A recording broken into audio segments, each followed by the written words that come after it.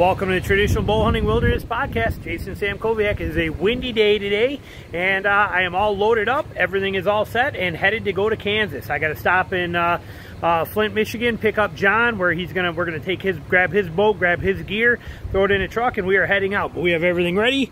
Trailer all loaded with all my gear, my boat up on top. John's boat will go there as well too, and we are all loaded, stocked, locked, and ready to rock dock, as famous Ted Nugent would say. So we are set and ready and heading out and going out and gonna try killing some deer in Kansas. So we'll keep you along for the trip, see how it does.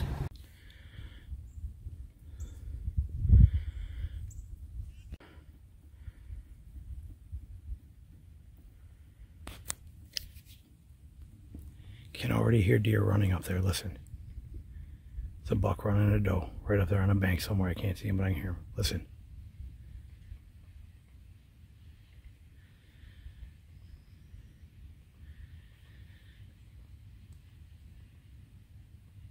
Buck running a doe.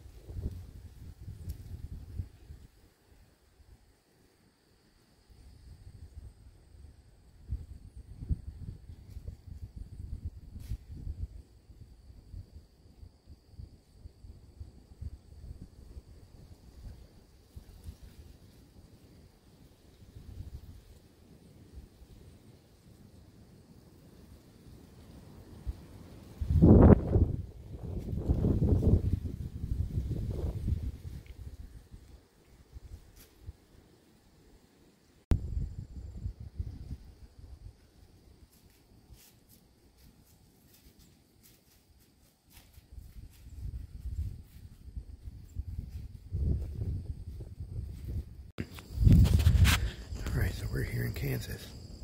This is day one, first hunt. I got on stand about an hour and a half ago. It's already like, I think it's 1:30, but had a rough way in here in Missouri. Ended up having a deer run out across the road. I think a buck was chasing her. She was just hauling, and I swerved, and she didn't hit the truck, but she smashed into the trailer right at the wheel, bent the axle, ripped the fender off, busted up the side of the trailer. So I got insurance claim on there because I don't think I can drive it home. One wheel's like dog-legged out real bad. We limped it into here, stopping every 10 miles and letting the tire cool down a little bit. And so it's an adventure, but we got here late, slept for an hour, set camp up. And now we're in here and hunting. I just passed up a 9-point that came right up through here. He was actually going through this way, but this is where I'm expecting all my action at, right at the head of this. But he came up through here, got over there. I bleeded at him and brought him back over. Had him come in around that cedar, walk right up here, and then swing right there. And I passed him up right there. I could have killed him. And he was a decent 9-point. Definitely a shooter if it wasn't literally the first morning in. So, I mean the first, it's not morning, but my first hour and a half of being in Kansas. So we're going to ride it out and see what happens. But hopefully I don't regret it. It was a nice 9-point. You'll see video footage of them right here. So we are set up. We will see what happens.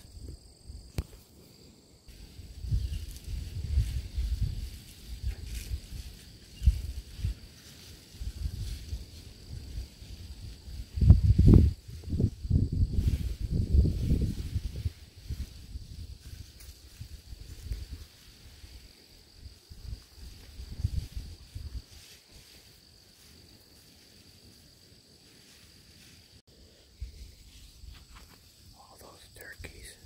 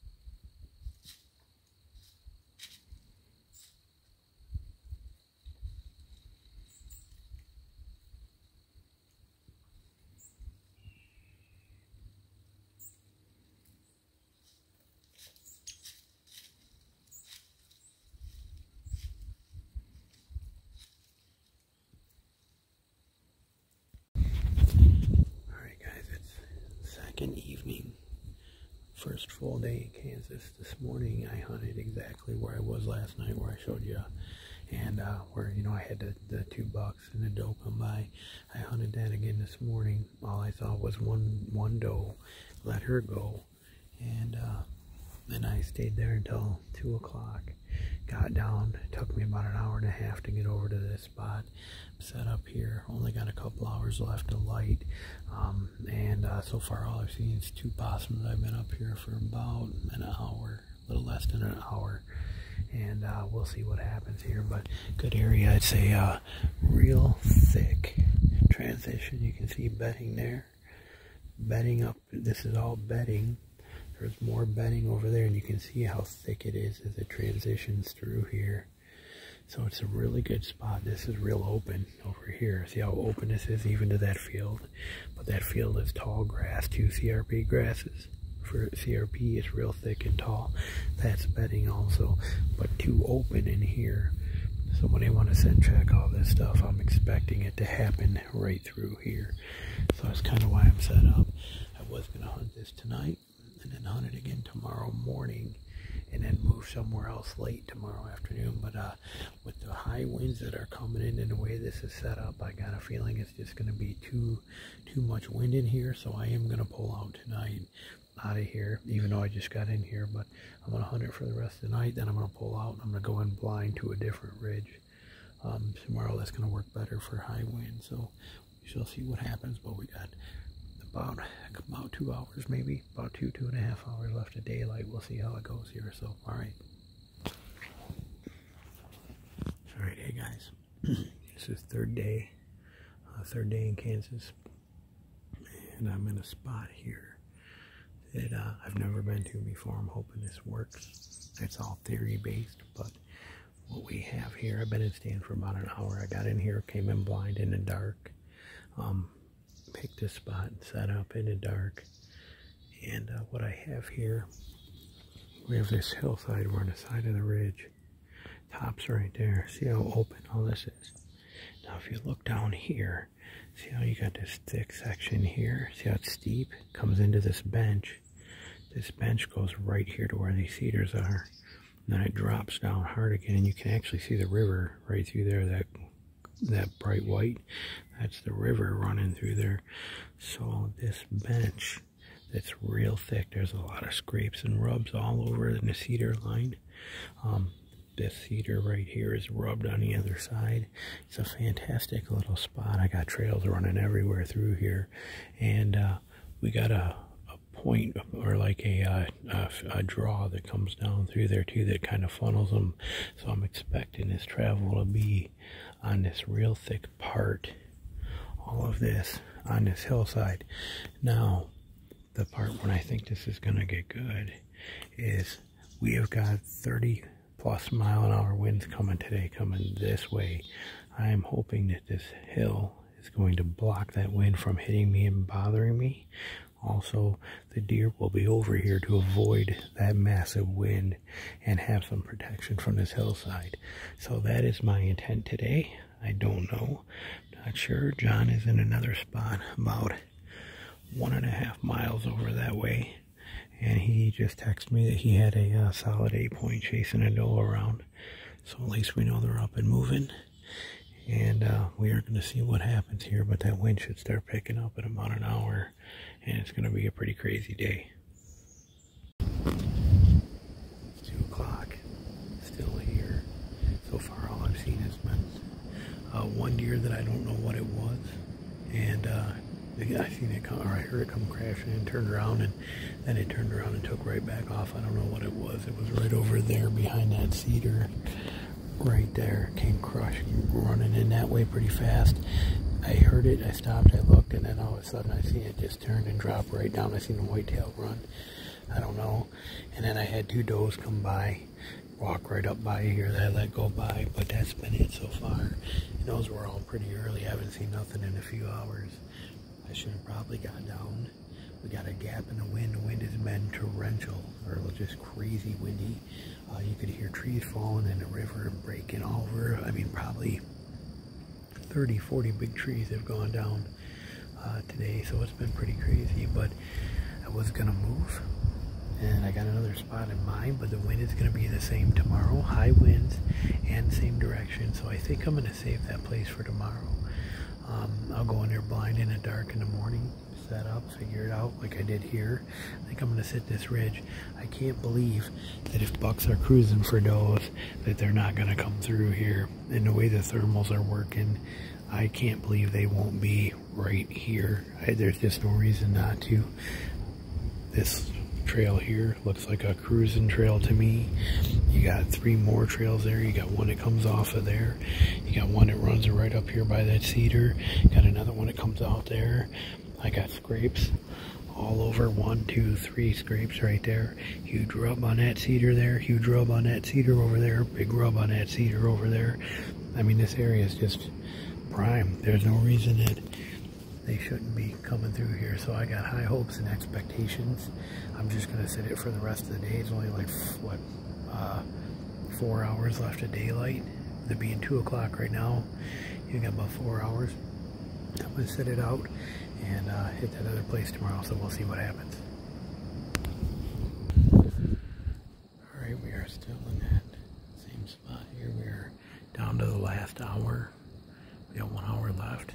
The wind has calmed down in here and where I am. It got pretty quiet. You can still see all the trees moving on a ridge with that wind coming this way up there on the top. It's still blowing pretty hard, but it's pretty calm in here. So far I have, with being here all day, I've seen 1 unknown deer, 4 does, and a coyote. And that coyote came up to right here. I was actually on the phone. I had to be on the phone today with, they totaled my trailer out with their deer hitting it. I've been on the phone for a total of about an hour time, spread over 5 different calls, but about an hour today has been spent right here on the phone because they're not open past 5 for any of these services and all that stuff, so I had to deal with all that. So I've been on the phone a lot today right here on this tree stand, which may or may not have hurt me, but like I said, we've got 4 does, 1 unknown deer, and a coyote so far. An hour left. The wind is calming down where we are.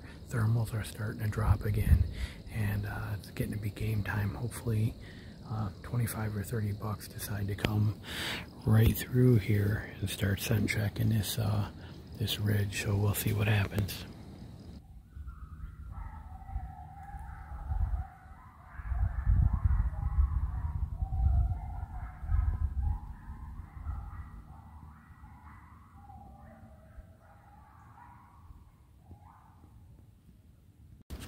Alright, it's Thursday, and we got tomorrow left.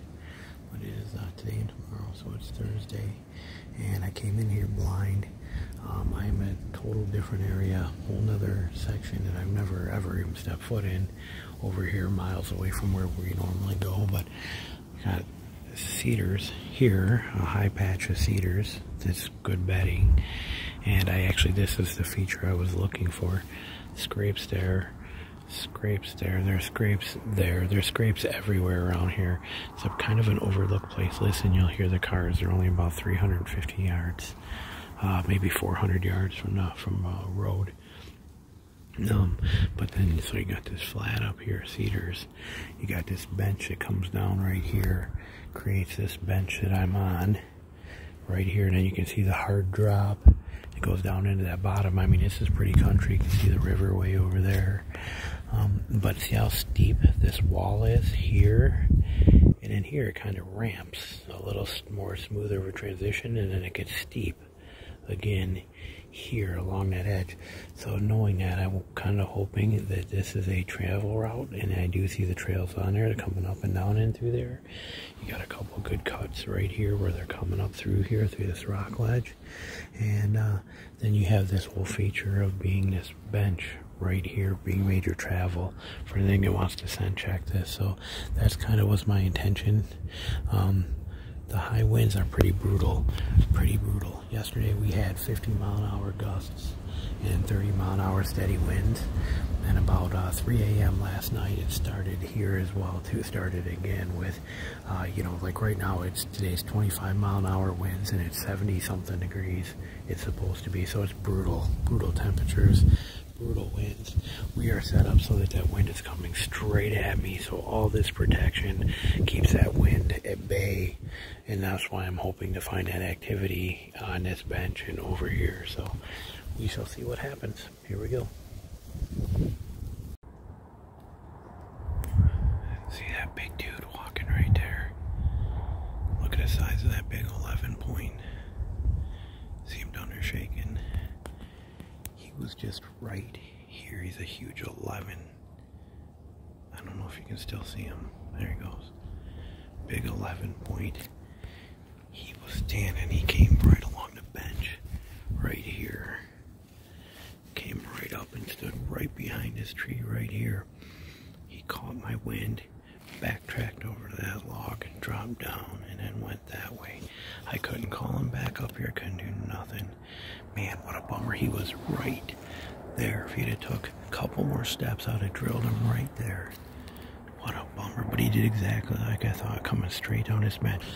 Okay, I had to relocate quickly. As you can see, you can still see where the sun is here.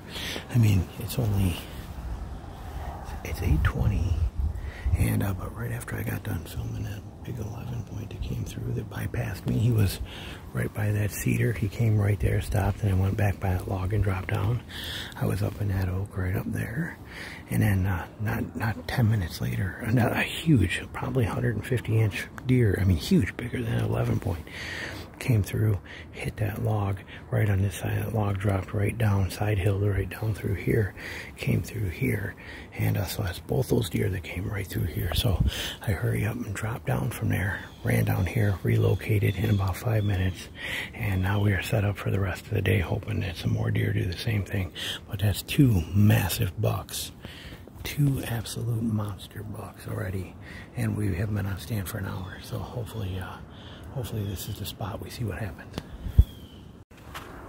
Of course, the trees I picked to climb up, I saw it when I was climbing and just said, forget it, what are you going to do? But poison ivy, I'm 90% sure that this is poison ivy coming off that vine with the berries on it.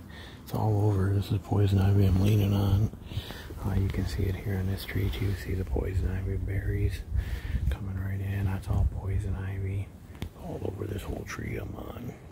So I guess it is, you know, just try to be careful, I guess, but what am I going to do? This is where I need to be, so I'm dealing with a poison ivy. You know, just sitting here thinking, I can't believe that, you know, I spent 3 days hunting these places that are so remote here, where it's literally, it's 800 yards from where I parked the truck, 800-yard walk down to the river. I get in the river, I paddle for 3/4 of a mile, I fight my way up 10-foot banks that are undercut and miserable, and then I hike another 300 yards into the woods, set up a stand and hunt to see 4 does, and that's all I saw in a 12-hour sit. I come here, I can park my truck, I walk in 300 yards on the top of a ridge, so I don't even have to go up or down, nothing.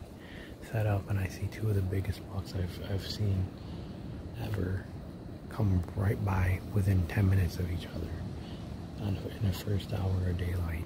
It's like, man, you know, it just goes to show you sometimes overlooked places are the best places. But I mean, this was so easy to get into compared to what I've been hunting for 3 days. I'm going to tear this place apart in here. Over the next, you know, I got today and tomorrow basically. I'm going to sit here all day, see what happens, and then if nothing happens, I'm going to hit the same area but move maybe a couple 100 yards tomorrow, figure something out. But it just blows my mind how that works, you know. Sometimes, you know, right underneath your nose is some of the best options. Alright, we are on the last day. Today is Friday. This is the last day that I get to hunt. Due to the fact of that trailer getting totaled by the deer, us being able to get a U-Haul, and John being able to get a ride to pick him up when we get closer to home. Today is officially our last day to hunt. We're going to hunt all day and get ready to roll out first thing in the morning, if not late tonight. I am back in the same area that I spent all day yesterday in. Yesterday was one of the best days I've ever had in the woods, ever, before. I mean, it was absolutely incredible. We'll talk about that after today when I get out of the woods, so stick around for that because you're going to want to hear it. I'll show you some videos, some pictures, that kind of stuff. But yesterday was by far one of the best days I've ever had in the woods before, anywhere. And I am back in that same kind of area right now. When I was here yesterday morning, I started out up there, somewhere up, right up in there. Then I had those two bucks come by and I dropped down and I ended up in that oak over there. And then a ton of great stuff happened yesterday, and now I'm actually over here. I am only 2 sticks high. I wanted to go higher, and I can shoot this side fine. I wish I was higher, but the problem is that if I go any higher, I lose all my shooting through this stuff and all this stuff. So I'm kind of stuck at the height I'm at here, but I am in the exact spot I want to be at, and I am excited. Look at what we have right here. Look at, we got scrape there. Another scrape right there, both fresh scrapes. Look at the rubs on both that tree and the one behind it.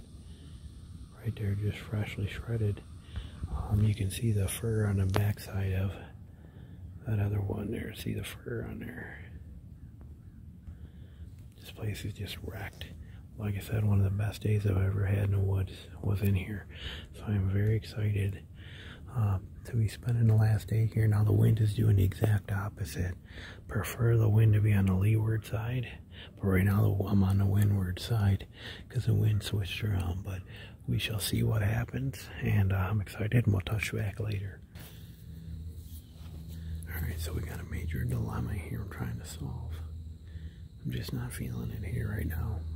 Granted, yesterday was best day I've ever had in the woods, but the wind yesterday was going that way. That hill behind me was all bedding cedars with a we're on the leeward side with the wind going this way, so I would have expected all this to be hit. Now that wind is coming this way, and actually it's coming towards me this way going into that hill, but it's also kicking a lot this way. That point is there, right there's that point.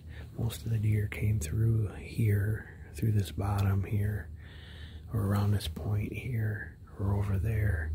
But there is, what I'm thinking is bedding 350 yards over there on that hillside, would be leeward side. And I'm half tempted to just drop down, hike in, and drop and cross that. I'll go all the way down to the bottom of this, see if I can get across that wash or creek that's there, and shoot up on that side is what I'm thinking about doing. I'm not sure. I'm not trusting the wind. Like I said, I'm just not trusting the wind. I'm not trusting the fact that I sat in here all day yesterday and may or may not have burned stuff out. Not trusting the fact that I just not feeling it. Just not sure. Granted, by this time yesterday, I only saw 3 bucks. 3 out of 10 bucks yesterday by this time. But like I said, the way the wind is, and the fact that if they want to then check those cedars up above me or where that bedding area is, they have to go on the other side of it. They won't be on this side to do it. It's not efficient. God, I don't know what to do. Do I leave, like I said, a place that's been the best spot I've ever sat in my whole deer hunting career, as far as, you know, 10 shooter bucks came through here. 10 shooter bucks. I've never experienced that before.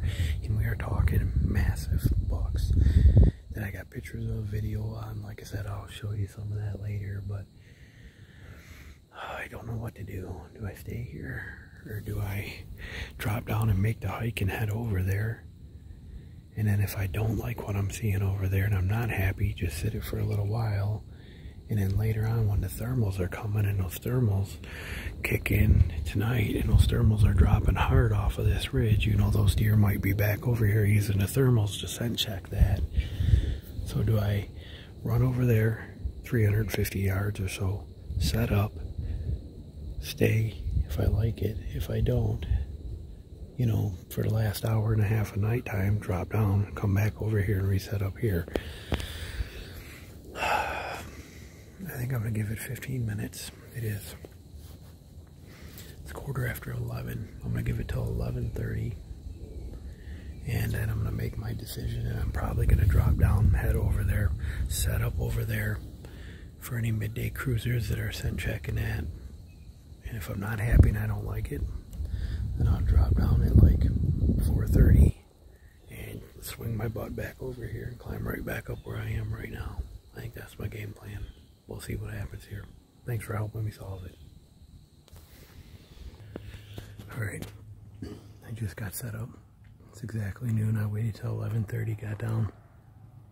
Instead of going across and doing that for fear of me blowing out that area if I want to go back to it tonight, instead I chose to come up into the cedars that were above me and come into here. So I'm at the start of these cedars here where it gets thick. This is how they're going to access this, coming in off that ridge.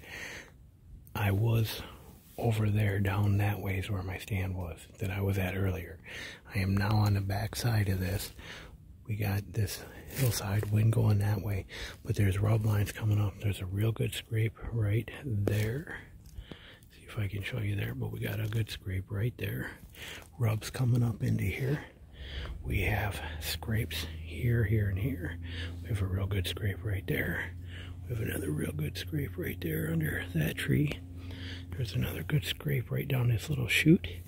There's two more scrapes right down this little chute that you can see barely here, but this is like a little path that goes through these thick cedars that I'm assuming all these 8 scrapes that are here and all these rubs are because this is the pathway they're taking through the cedars. So I'm assuming that that's going to work wind coming in our direction this way. And we're going to sit here till about probably 4:30. I am in a very teeny tiny Osage tree. I mean, barely hanging on here. I mean, you can see this thing rocking. I mean, it's teeny tiny. And but it is doing a trick, and I'm backed right into the cedar here. So we are pretty good. I got great shooting in here for being in super tight cedars like I am. This one little particular spot gives me a lot of shooting in here. So I'm pretty pumped about that. I'm pretty excited that I can cover so much ground while being jammed into these cedars. So we're going to see what happens. Alright, it is last evening. I am back down here. I'm about 100 yards from where I was this morning, but this is my third stand move today. You know, I pulled that stand last night and left it at the base of a tree. Came out of here, came back in this morning, grabbed that stand, walked to where I wanted to go, hung that stand, realized the wind was not cooperating with what I wanted it to do. Sat there for a while hoping for the best, and then realized I had to bail. Bailed, went up high into the cedars up there, sat there for 3 hours, didn't see nothing, and but I wanted to give this a chance to let the thermals, the sunset and the thermals to start bringing it back down, hoping and deer will then start filtering through here to scent check. So I just moved back down here about a half hour ago. I am set up, and we will see what happens. But pretty crazy to have, you know, 10 shooter bucks and 8 or 9 does through here yesterday, and today have not seen one simple deer. It does reinforce this theory why I say I do not hunt the same place twice. You know, without giving it a few weeks. I mean, yesterday, I don't think anybody had ever been in here before. I come in here yesterday, absolutely rocking, amazing day. But my scent was in 2 different trees yesterday. You know, I hunted 2 different trees, and you know, so I mean, my scent was in here all day yesterday. And then even though I leave, any deer come through here tonight, my scent is still there. And so it makes a big difference. That may be what killed this. This is why I don't hunt the same place twice, you know, 2 days in a row. But with how good this was, I thought I'm going to make an exception. Maybe that was a bad move. But we'll see. We got, what time is it? It is 4:45, so we got an hour, basically. Yeah, we got about an hour left, so we'll see what happens here. But sun's gone, thermals are starting to drop down. Hopefully we get some cruisers coming through here, sun checking and stuff. So, all right, we'll see what happens.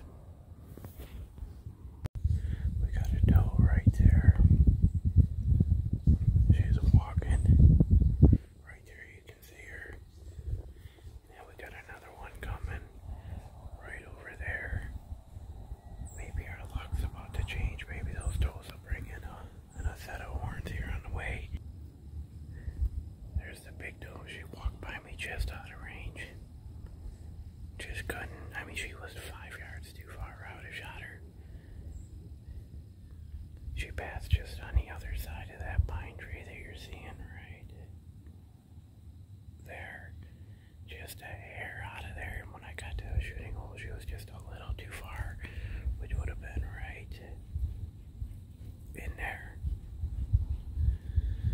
So she's over there.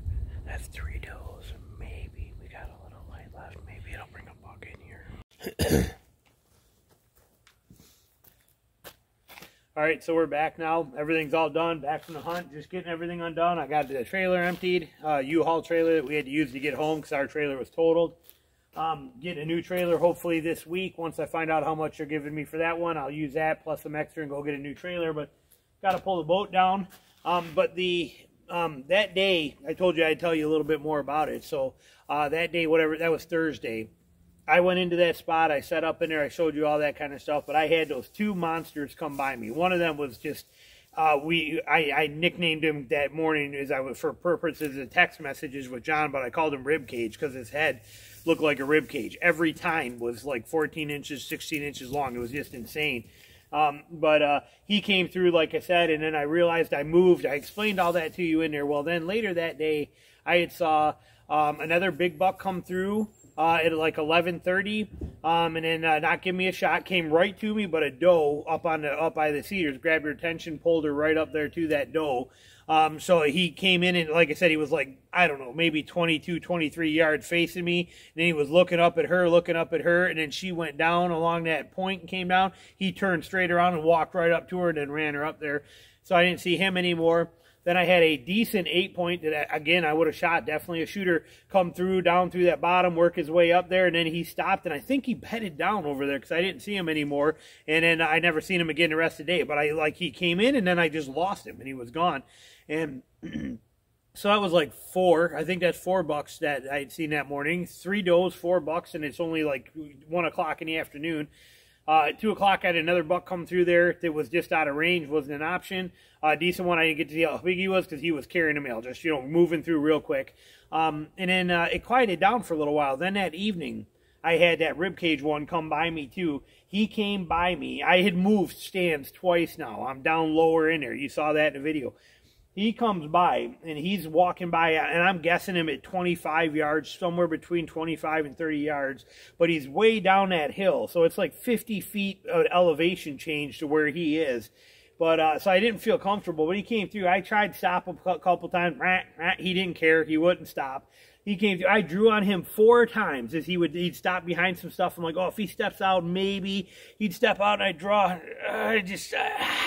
Like 4 times I drew, but could not get myself to let that string go. I just was not comfortable with the distance. I did not have the confidence with that angle being so far down.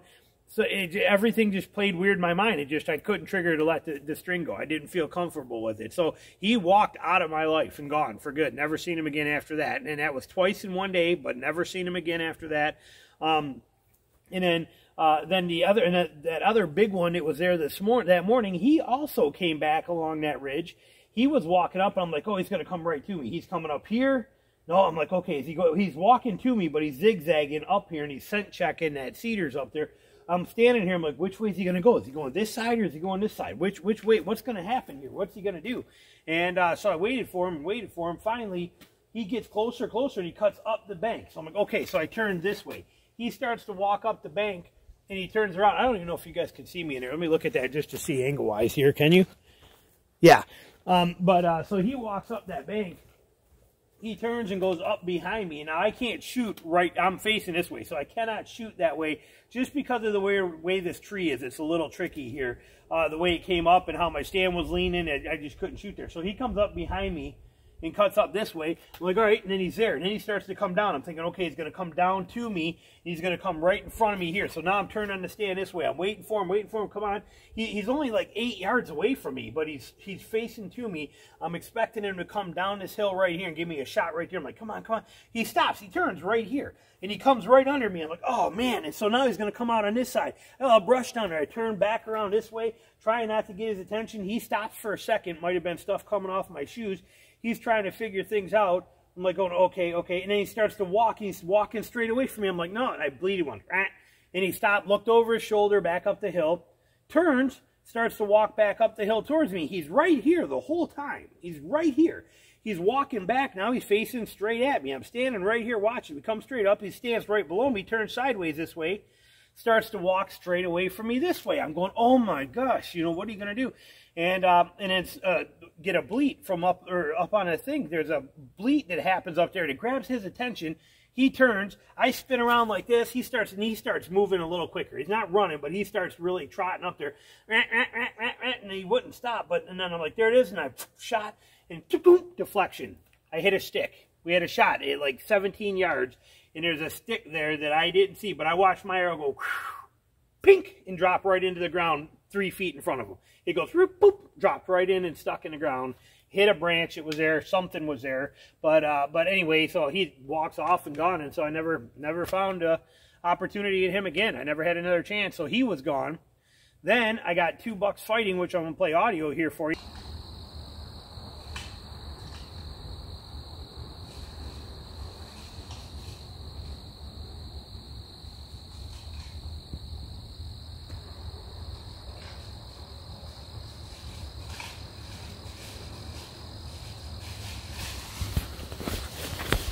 Right at dark, I got 2 bucks over here that are fighting. You can hear, I can see them through my binoculars. You get audio of it, but they're crashing, smashing into each other. Both of those deer end up coming. You'll see me quickly. I like drop the camera fast because they're coming. I can hear them. They're coming. It's getting dark down to last light. Both of those bucks come in. They're chasing each other around, running around down here like this, and they're all over under me. But now I can't see where all these branches are. And there's so much underbrush, so much new growth osage in here that I'm losing my pockets and my windows to shoot at really, really fast. And I'm not quite sure. And there's, like I said, a lot of understory there. But they're milling around all over in here, running back and forth, running up the hill, coming back down, all this kind of stuff. I mean, I drew like another 2 times, but I just could not find the windows on them. I could not find a spot with it getting that dark to be able to take a shot. So ended up being that was it. That was the rest of the night. You know, I mean, it was one of the best days I've had on stand. 10 times, and again, probably some of them repeat, like the 2 for the morning, but 10 times shooter bucks had come by me within 25 yards of me that day, and a good solid 8, 9 does that I had up there that were running back and forth. And I wasn't going to kill a doe with it being that, you know, with all this buck activity and have to spend all that time packing it out. So it was a fantastic trip. It was an amazing trip. One of the best days I had in the woods with one of the biggest deer I've ever encountered. So I was incredibly happy, and I was thrilled with the way it went. And then I went back in there the next day, and you saw that. And the only thing that happened that next day that I was in there, the wind had changed. With that wind changing, my advice, I thought, you know what, it's been so hot, they're probably still going to be there, so I stayed and tried it. But with that wind change, it just killed that whole thing. It was dead. I mean, I bounced around 3 times that day in there. The only deer I saw where I had 3 does walk by me, the biggest doe passed by me, like, she was probably, I'm going to say 17, 18 yards. She was sniffing around an oak tree that I was at. I was picking a tree. I picked a tree, and I'm like, I want this one, but I don't have good shooting over there, so I backtracked over to the osage that I climbed up in. And well, she came down that hill, and she stopped at that oak tree and was checking my scent where I was all around it. I could have killed her a bunch of times, and I thought, nah, I'm going to wait. Like I said, I only got a half hour left of daylight. I don't know what's, you know, there could be a buck coming, so I let her walk. I let her go. And then the other ones came by, and I thought, well, maybe if they sneak over here, maybe I'll shoot them. I was hemming and hawing. And I didn't. I chose not to shoot them, hoping on a buck to come through there. No bucks came through. That ended the trip to Kansas. So I didn't kill a deer. I think I passed. I want to say I passed 11 bucks that I could have shot, that I would have shot, including that 9-point you saw on the first day. 20 minutes in stand in Kansas, and I had that beautiful 9, probably pushing 100 to 110 inch deer. I'd have killed it all day long if it had been anything other than the first 20 minutes of deer hunting.